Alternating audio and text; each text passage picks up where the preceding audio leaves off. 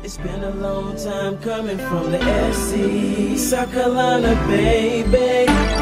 Sometimes it feels like the world is against me, 'cause I'm coming from SC, from heartache and pain, struggle and strain, trying to maintain for the SC. So mama, don't worry, I'ma make my dreams happen. Word definition of the day: wattage. A measure of how much electricity the lamp consumes.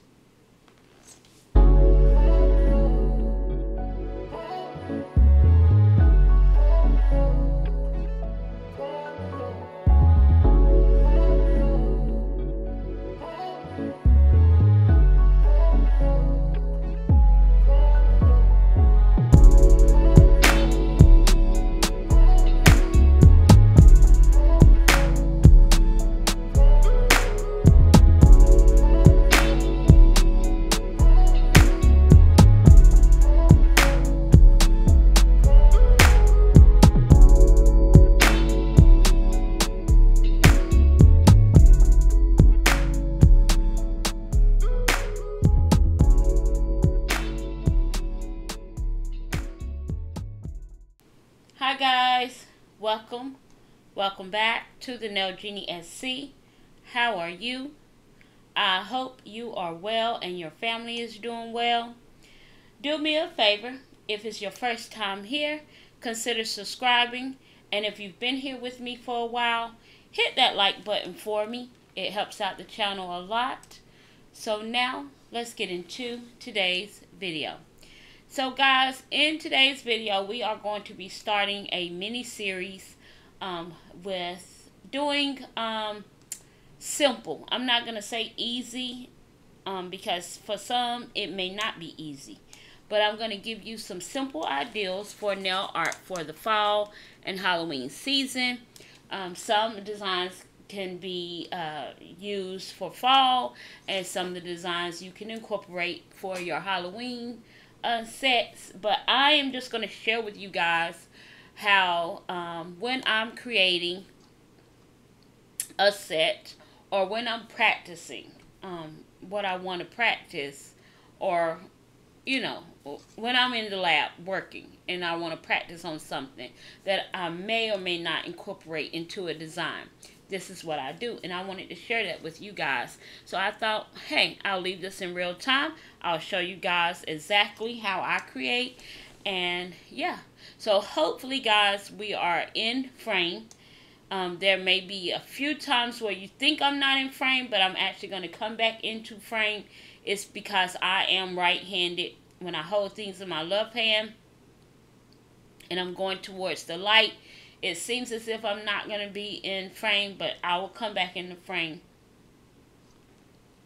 I have a marker on my desk to make sure that I am in frame for you guys, and when I catch myself not in frame, I try to come back in very quickly. Alright guys, so what you're going to need for nail art, you're definitely going to need some good brushes. So today, in today's video, I'm going to be using my Nicole J brushes because I want to have thinner lines. So with her brushes are very, very thin.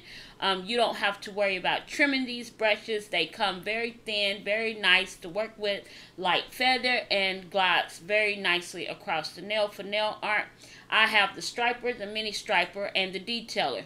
So I'm going to start off with the striper, and I am going in this brush cleaner. It's a gel brush cleaner. I love to use it. You guys have seen it on my channel several times. I got it out of a kit. I can't remember, what is that brand?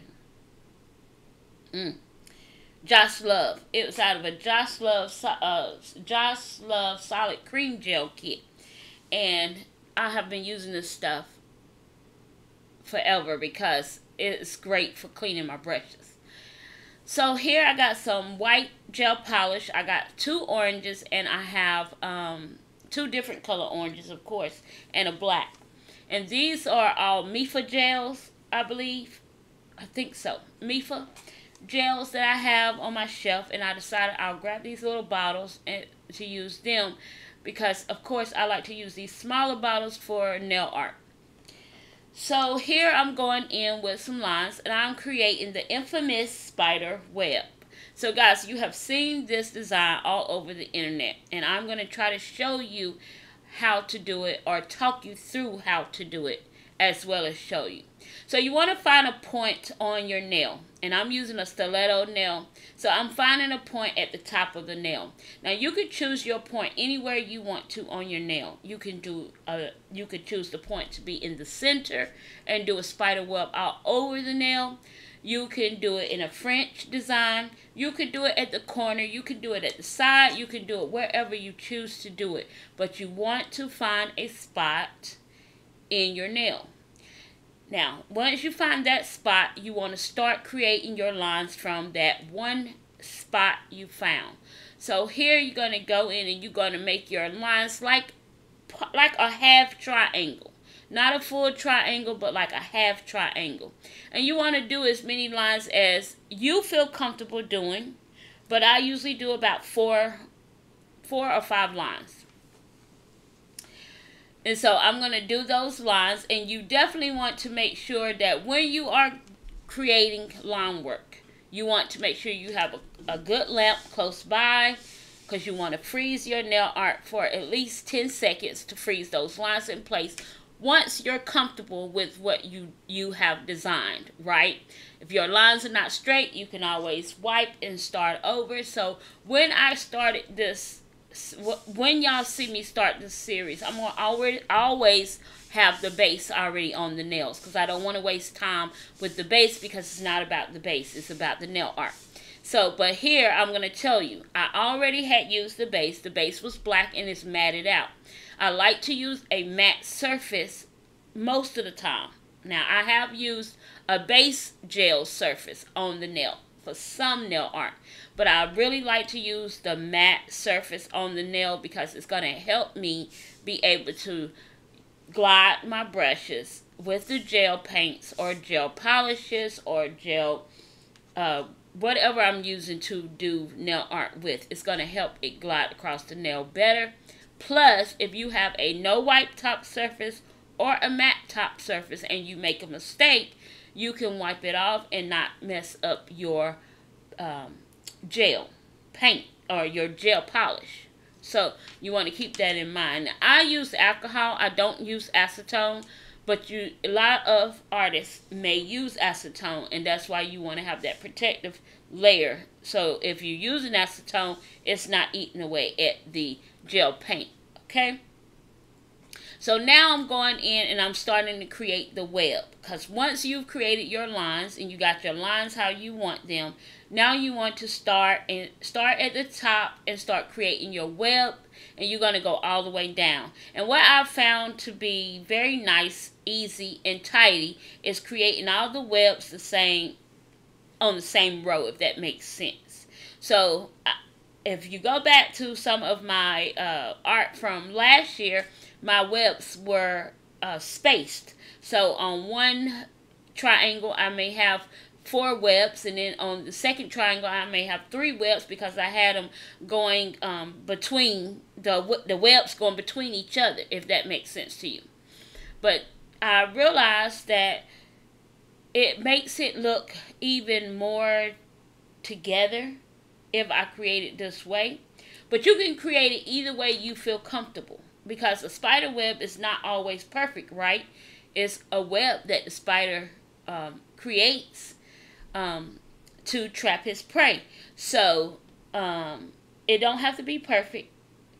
Nothing ever have to be perfect, guys. You just have to give yourself a try. And none of us will ever be perfect in anything we do, but we'll get better as time go by and the more we do it. So as I was doing this, I said, well, I want to add a little bit of acrylic, because, you know, fall is here, sweater nails are in, and I'm going to be trying this, you know, sweater nail pattern soon, and I want to use the acrylic. So I was like, I have this clear acrylic right here, so let me just throw it over the web. Now, when you're throwing over any type of powder, whether it be pigment powder, acrylic powder, color, whatever, you want to make sure that the gel is still wet. So do not pop that in the light until everything, the powder is on the nail. And then once the powder is on the nail, go ahead and stick it in the light, cure it for 60 seconds, and then when it come out the light, that's when you dust off the excess acrylic powder. Okay? Remember that, guys, because I know when I first did a sweater nail, I never did it before, I screwed it up royally. I end up taking my drill, taking my stuff, going to my client's house, and fixing it, because I just could not live with it looking that way. I knew what I had did wrong, and I just needed to correct it. Of course, she was shocked to see me, but she was ecstatic to see that I had drove all the way to her home just to fix her nails. So, but that's, you do that sometimes when it's your work, and you learn from your mistakes not to do them again. That way you don't have to, do what I did.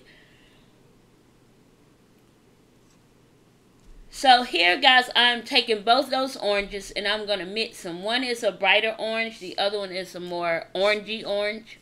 But I want to create a pumpkin. And I didn't want it to be either one of those. I wanted it to be mixed. So that's why I'm mixing the two oranges. But guys, that's the thing with learning your color wheel or buying a color wheel card on Amazon, or even pulling up the color wheel on Google. That way you know what colors go with each other, what colors will do. If you mix this color, it'll make this color. If you bring these two colors together, it'll do this for this color. And I had to learn that over time. I still am learning that now. So it's not something that, it just come naturally. It only come naturally to artists, real artists, right? People who have took art in college. That's what they do. That's their gift. That's their niche. That's what they create, paintings. But for someone like me, and I'm sure a few ladies in this community, we still have to think about our color wheel, our color scheme, what colors go together, right? Come easy to some, not so easy to others. Alright, so here, guys, I'm creating the infamous pumpkin. Now, I'm going to tell you, I think pumpkin designs are better on coffin nails, square nails, tapered square nails, or an oval nail. But a stiletto nail at the bottom of the pointy, not so much so, only because you don't have enough canvas to work with, right? But I still made it work anyway. So when you don't have enough canvas, but you still want that pumpkin nail, I hope you guys pay attention to what I'm doing, and I'll be able to show you how to at least still get the effect. So now I'm going in and I'm creating this little dangly, what is it? Like the little dangly web, loose web that the spider hangs from, right? As he twirling down to the floor or wherever he trying to get to, he bringing that web down. He's still connected to that web, right? So I'm creating that illusion here. And I'm going to add a little spider onto that web. Now, I'm going to tell you where I'm going wrong. Well, where I went wrong. And I hope you guys don't do the same as I did. But I was sitting in here creating. And in my mind, I'm thinking it looks great. Because in person, it looks fabulous. But I'm going to pause that and let's get back to this pumpkin. Okay? So with the pumpkin, you want to do like, it's almost like a heart shape, but half heart shape. So you want half of the pumpkin to be a little bit raised, going into like a heart shape.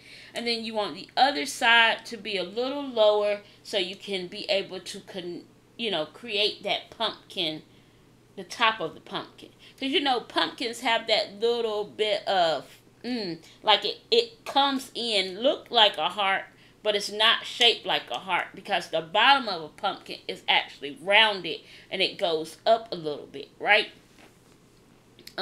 So you want to create the illusion of the top of the pumpkin because you're not creating the whole entire pumpkin, right? So I'm going in, I added a second coat of painting gel, and I'm going to pop that nail in the light for 60 seconds. Now I'm going to go back to the spiderweb nail, and I'm going to take this black gel polish, and that's where I went wrong at, guys, because I'm putting black gel polish on black. So you're not going to be able to see what I'm doing. Alright, so I'm going to talk you through it, okay? Now, in person, this looks fabulous. But in this camera lighting and on this camera, you can't see what I'm doing. So I'm going to talk you through it. So when creating the body of the spider, I use a dotting tool. Dotting tools are great for creating circles and things that you need, like a little round or oval shape. So here I'm just taking the dotting tool and I'm making the body of the spider. So I want the body to be bigger than the head. So I'm just going round and round till I get it to my liking. And you always get things to your liking because you want it to look that way. It's not going to be exactly because, I mean, a spider, yeah. I'm drawing daddy. I'm going to draw me a granddaddy long leg, the nice spider. Not a tarantula, okay? So here I'm going in. After I've cured the dot, I like the dot. I'm going to go in now, and I am going to go back to my pumpkin nail. And I'm not sure, guys, if you're going to see what I'm getting ready to do. But I will have to do it again because when I noticed I wasn't in frame, I was like, wait, I'm not in frame. So here I'm taking the outline of the pumpkin, and I'm taking the line from one side of the pumpkin and I'm going all the way in because I want to give that, I want to give that bowing line. I'm going to say bowing line. And then I'm going to go from the other side and I'm going to do it the same again. And now I'm going to have two lines that are connecting but giving you this bow look, right? And then I'm going to go in and I'm going to take another line and I'm going to go between that line. And then I'm going to go on the other side and go in between that line and create another kind of like moon-shaped line. And then I'm going to go in the center and just create one line. And that way I'm going to have my pumpkin. Now, if you make a mistake, you can always take your alcohol and clean it up. Okay, but if you don't make a mistake and you like how it looks, now you want to freeze it. But of course I want to raise the pumpkin, so I'm putting on this acrylic powder, right? I just want to raise it just a little bit. I don't want it to be like 3D or nothing. I just want to raise it a little bit, give it that kind of velvet effect type thing, because that's what acrylic and powder does. It gives the velvet effect, right? It gives it a velvet effect look. So that's what I want to do. I want to give that pumpkin a velvet effect. So now I'm going to take, now that my little spider web is out of the light and I'm getting ready now to draw my spider, I'm going now and drawing the head of the spider. So now that the body is complete, I just want one small dot. And I don't want it to be too small, but I want it to be medium where the body is big and I can still see the head. And if I wanted to put two little small dot eyes, I could. That's how big I want that head to be, right? So now I'm going to pop that in the light for that 10 seconds. Now I'm going to grab this other one, because whenever you're doing nail art, you want to keep moving, because you're going to have a lot of times where your nail art is in the light, right? So you just keep moving. If you're doing a design on all 5 nails, then keep moving from nail to nail to nail to nail. Figure out what you want to do, figure out your design, and just keep moving. That way, if you're doing it on a client, they know that you're staying busy. You know, idle hands, everybody get bored. Now I'm getting upset. Now I don't want to come back because you just wasting time. You could have did this. You could have did that. And see, when I'm doing nail art on a client, I'm working between 2 hands instead of just one. So stay busy. That's the key. All right. So now I'm going in with this young nail brush. And this young nail brush, I like to keep it on the side just in case I need to do some painting or inside the lines. This is a good brush for, you know, creating that painting on the inside of the line. So I'm trying to figure out what I'm doing here. Why I have this. Okay, I know what I'm doing now. I'm sorry.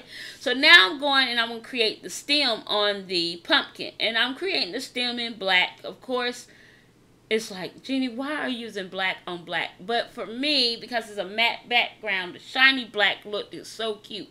Looked so nice on it. In person, it looked nice. You could see it.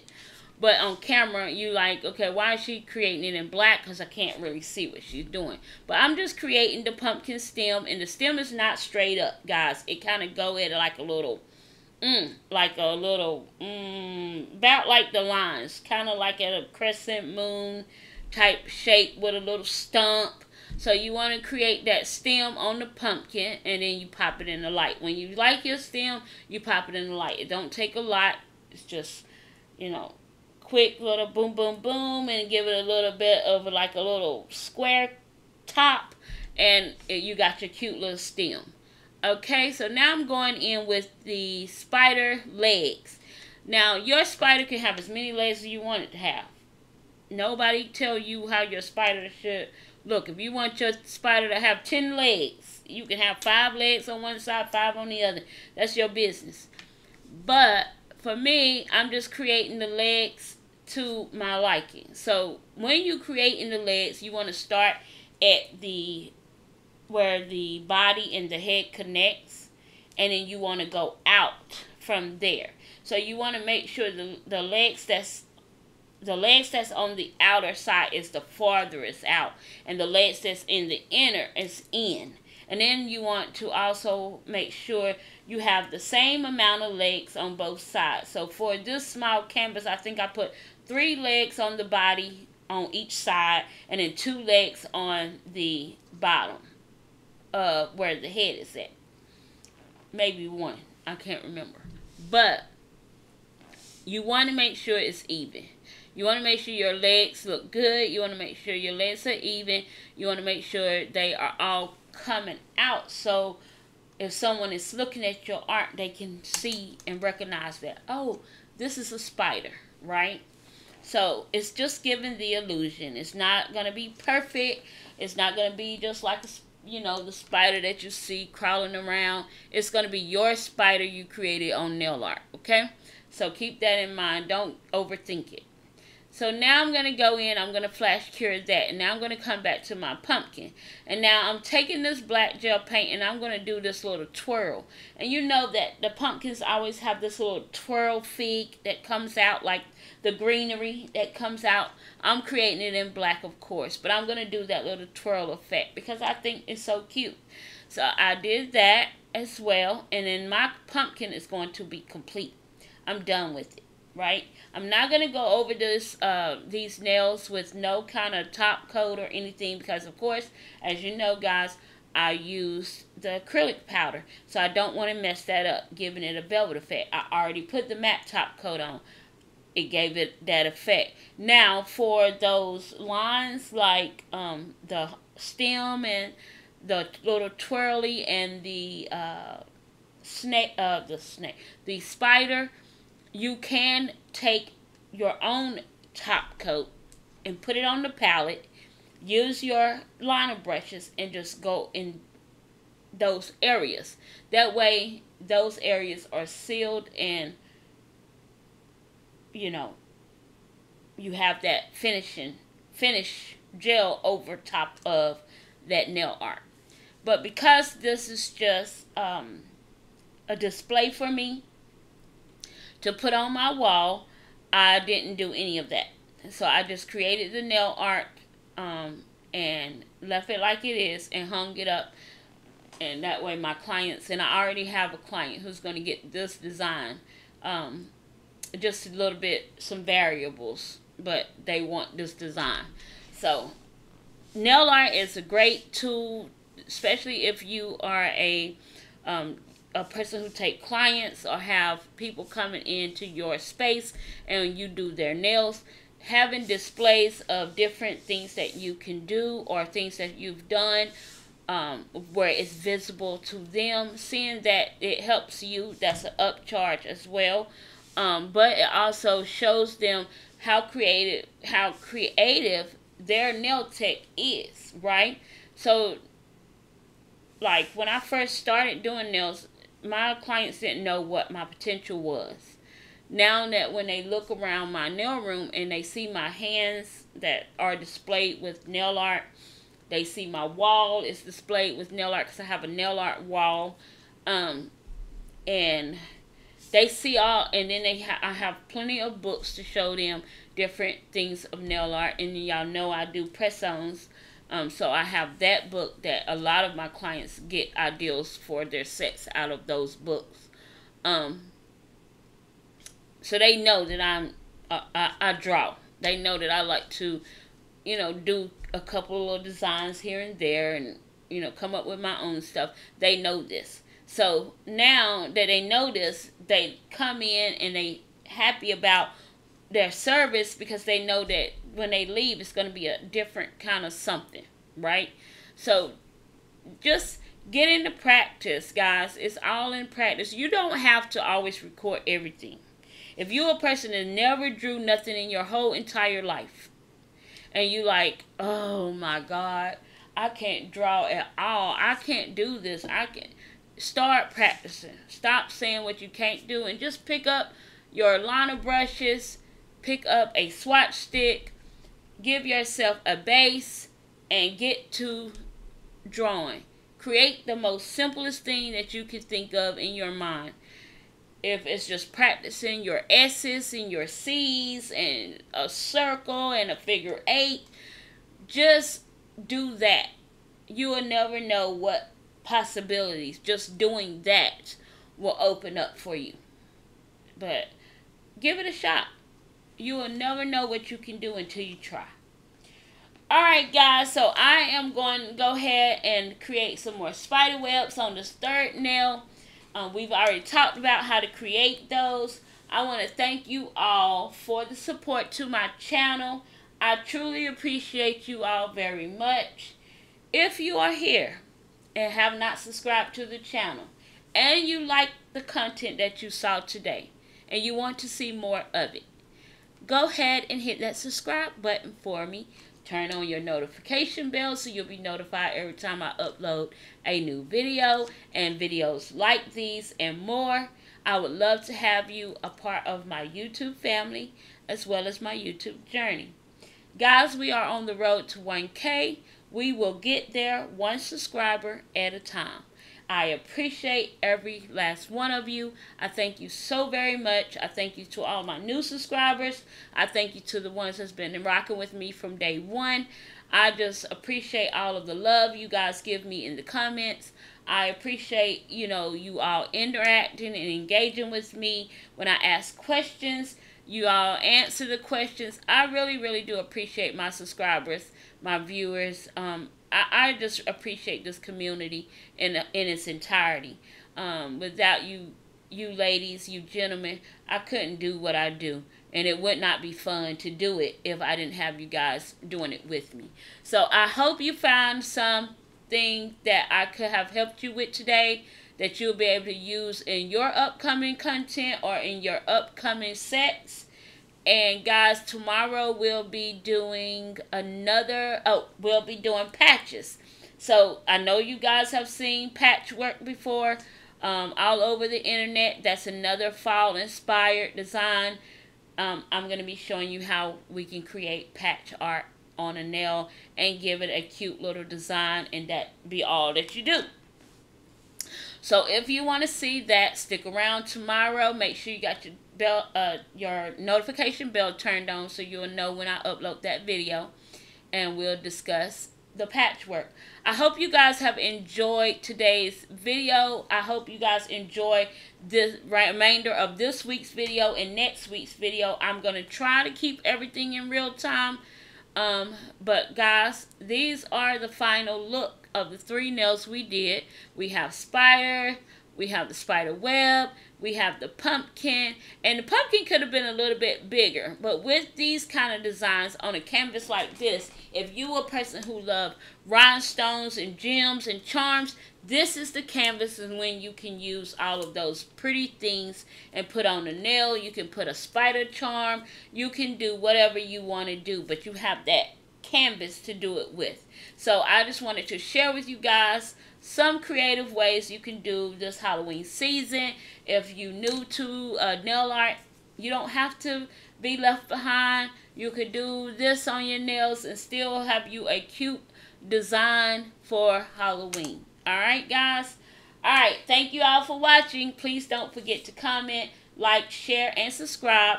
Follow me over on all of my socials at TheNailJeanieSC. And you already know what time it is. Poof! The Nail Genie. She's out.